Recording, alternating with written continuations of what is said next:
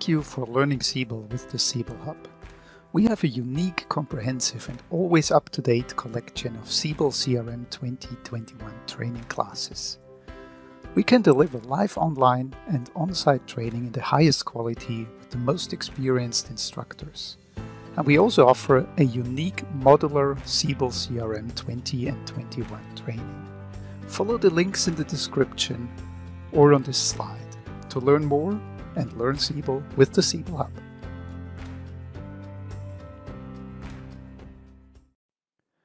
In this demonstration, we will learn how to create a custom web service in Siebel 20.12 and use the migration application data service with transformation to migrate it to a test environment.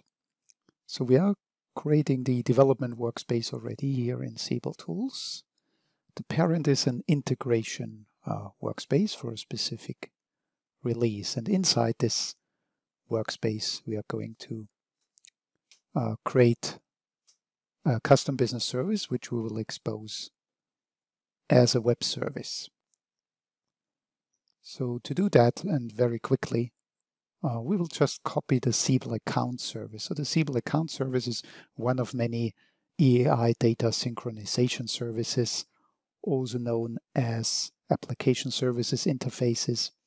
And we just copy it and rename the copy to something meaningful. And we have a business service, and we can right-click it and deploy as a web service.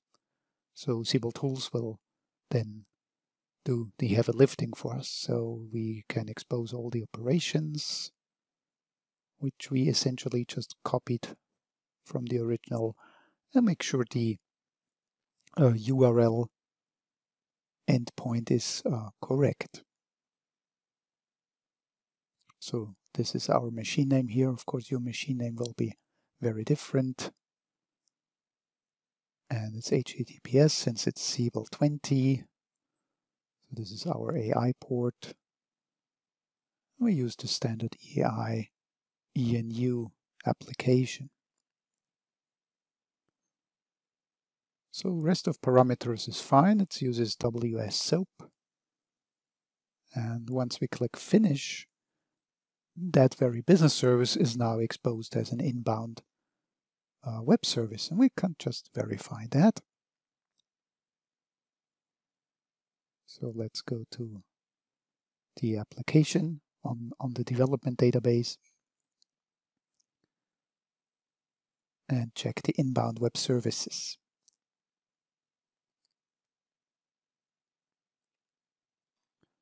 We should find a new entry here, just created by Siebel Tools, by the wizard. We search for our business service name. We shall find it as active. And we see that all the operations are mapped, the business service methods, and we have the address we specified in the wizard. So this is database tables that we look at. It's not workspace related.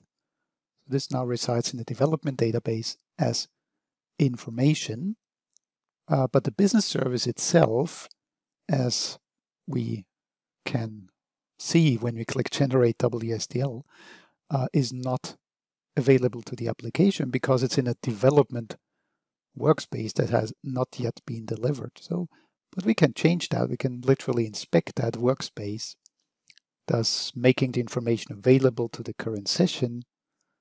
And the just-in-time compiler will just kick in and help us when we click Generate wsdl. Now it can find the business service and generate a wsdl file. And let's just test that out in SOAP UI. I want to make sure that web service is really operational.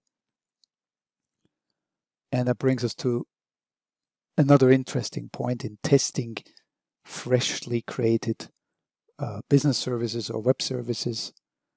So we are creating a SOAP project here. Let's say all the boxes checked. And we just need to invoke one simple method like the account query by ID, which just takes a row ID of an existing account. So let's quickly create or find a row ID in the application.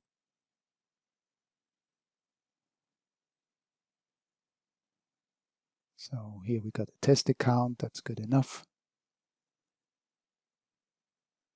And that's the row ID. So that's our input parameter here.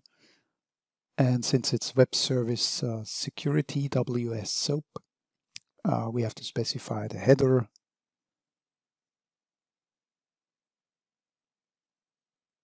And as documented, we pass the username, token, password, text, and session type as none. Session type none would just result in a single session per call, but that's fine for now. And we just hit the send button in SOAP UI, and no cigar. That means, well, that can mean many things. It basically has trouble finding either the web service, it could be a caching issue for the EI object manager, or it could simply not locate the business service because the EI object manager runs on main workspace. But we can tell it to literally open the workspace we want, like we do now, typing in the URL, appending our query parameters. And still no luck here. So let's just restart EI Object Manager. And next time we do that, we have delivered the workspace to the int release, to the integration workspace, and just demonstrate with version 1 as the parameter.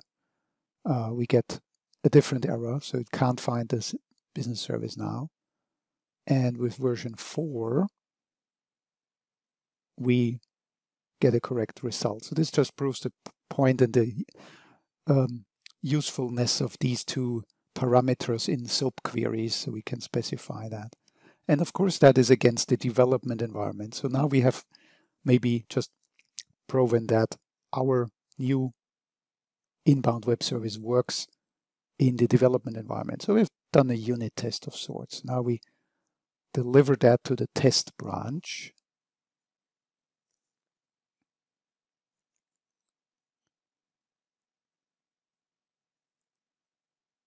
So we're ready for integration testing. Deliver that release workspace to its parent, the test branch integration workspace. Okay, so that's a bit of high-speed technology here. Here we go into the migration rule expressions view. You can use the hyperlink from the migration application or use the view directly in the application. And now we are going to create rules to actually export that inbound web service data that we have in the development database, to export that and import that into our test environment. So this is one technique that allows us to use any arbitrary data in Siebel tables and export and import that. But we need to know the table names first. So with a bit of help here, we find out the business object and business component names, namely the business object. And we can use that information in Siebel tools to visualize the business object using a few details. And we see that we can literally click on the boxes and see the information for links and such and properties. And so we find out for each link, many-to-many link, and business component, we can find out the table names literally here.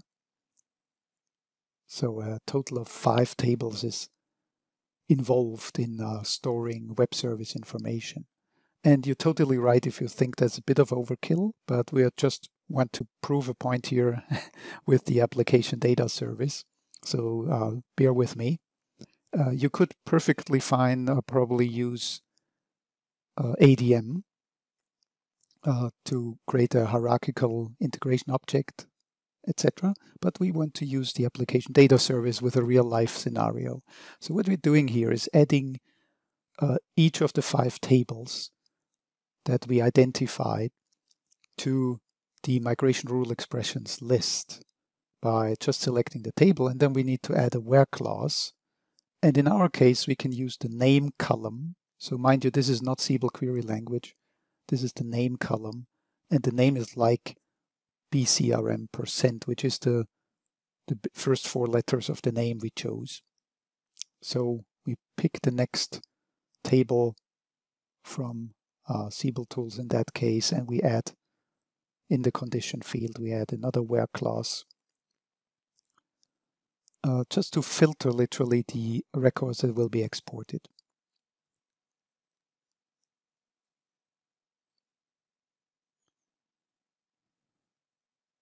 So with most tables, we have that name column and we can specify it by name. It might be a bit trickier if you can't do that. And one example for trickiness is to use, for example, last update greater than sysdate -1. Note that sysdate is really an Oracle function. So we're really typing SQL portions here, SQL snippets rather than Siebel query language. So it's not that. So now we have all 5 tables. And for one table, we specify an update action, which will change the data once it's exported and put a different value in the export file.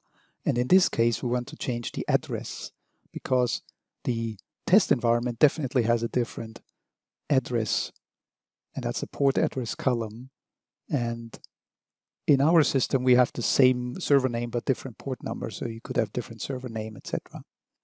So upon import, it will use that modified file and it will write this to the target database. So that's very nice, but it only works with simple statements. So again, that's might be a bit far-fetched, but again, this is to demonstrate the application data service with a real-life example. So now we got to select those tables that we want to use in the next migration, and select them all maybe, and click export, and nothing will be exported here. Please don't misunderstand that button. It will just produce 2 files in your migration folder in the Siebel file system on development. So if you go to the development file system migration folder, you will find 2 folders there, INP and RUL. In the INP folder, there will be a datamig.inp file.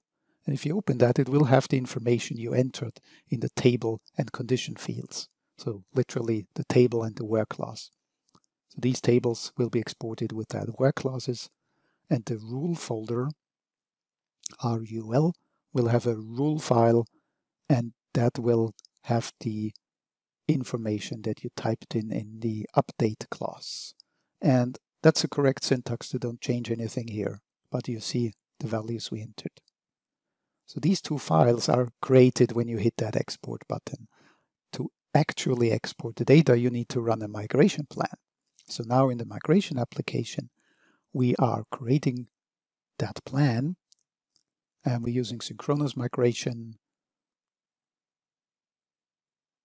for inbound web service. So let's just call the plan inbound web service, description synchronous, and we drag and drop the environments, and we choose the application data service with transformations. So that will apply the rule file and the INP file. And now when we execute that migration plan, data will be exported, and because it's synchronous, will be imported into the target. And that should actually be very fast because it's not much data. So we see that, 5 tables have been exported, 17 rows in total. So that sounds like the right number of rows here. So the data is already arrived on the target, and import is just running. Well, that's the actually file transport. That's not the import of the data. The import is the last step here. So that's running now, and we just see the 5 tables, 17 records have been imported into production or into the target database, which in our case is a test environment. Okay, so migration plan's finished now. So now let's go into the target environment and let's check if the data has arrived. So we go to inbound web services in the test environment, and if we look for the BCRM web service, it is active. The address points to the correct AI. Remember that update clause we used? And now, of course, we need to make sure that the business service arrives too. So we could have done it in one migration plan, but we have to launch another migration plan to do the incremental runtime repository synchronization. So that is, we can reuse an existing migration plan here and run it. And will tell us there's a new version of the integration test branch, which is the original workspace for our test environment, which we have migrated using full migration earlier. We just let that run. It will take care of the business service. So again, that's a high-speed version. And now the business service is in place. Let's maybe find a row ID of a test account. Again, we are in the test environment now. Get the row ID of a test account, and we haven't restarted the servers yet, so that's a very bold move. But let's just fire up SOAP UI against the other address. That's the test server address, and use the row ID. And it will ignore the workspace and version, by the way, on migration test environment. So we see the test account of the test environment was really returned. So we have successfully migrated a new custom inbound web service.